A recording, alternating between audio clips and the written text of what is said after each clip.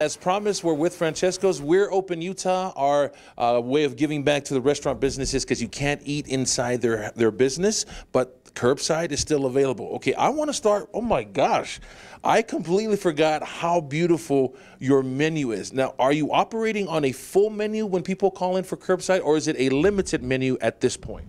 As of right now, we are offering everything.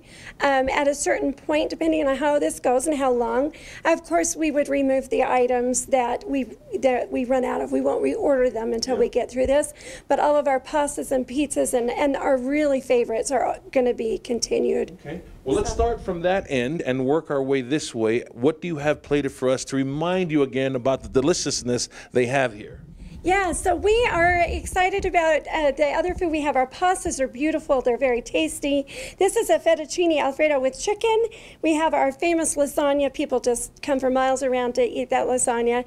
And of course, our delicious garlic bread. And this is over here is an Italian chicken with spaghetti. And so it's just all good. Yeah. Again, many of us have come here and dine in, and now that it's difficult, a lot of us are like, I got to get my Francesco's fix. How do I do that? So thank you for being open and allowing us to do this curbside. Is there anything else that you want to tell people, about the current situation, and maybe a message of hope from you and your Francesco family?